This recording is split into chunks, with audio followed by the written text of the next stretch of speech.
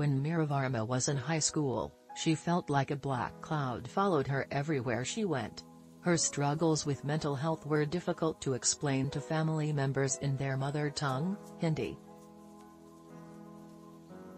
Although they were supportive, she needed professional help. She found it in her school counselors, whom she saw almost daily as a senior. After suffering frequent panic attacks in class, she started advocating at school district meetings for mental health services to be made a priority. "I felt really isolated, and I didn't want anyone to ever feel like I did," Varma, 21, said. Varma continued that activism after enrolling at UCLA, where she joined Active Minds, an organization whose mission is to change the conversation on mental health among college students. In recent years, that conversation has grown louder. The 2 years of the COVID-19 pandemic have touched nearly everyone's lives in some way, but members of Gen Z have been hit particularly hard.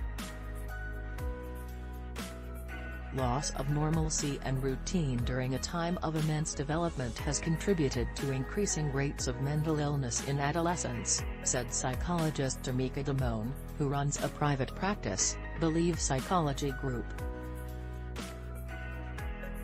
Gen Zers have been more open about their struggles than members of older generations, a pattern that has meant rates of mental illness appear higher among young people.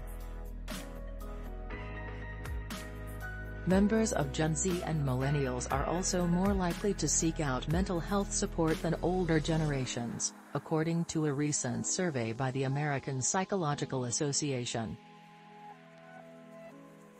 For students of color, the last 2 years have brought additional burdens.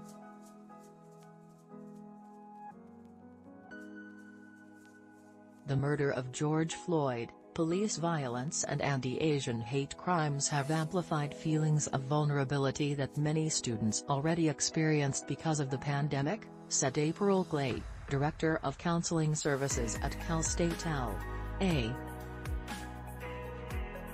The result, a rising demand for mental health services on college campuses, which many schools are struggling to keep up with. For decades, the supply of mental health professionals on college campuses nationwide hasn't met the demand, according to data collected between 2013 and 2021. One national organization that accredits counseling centers at many colleges and universities recommends one therapist for every 250 students, a standard many schools fail to meet.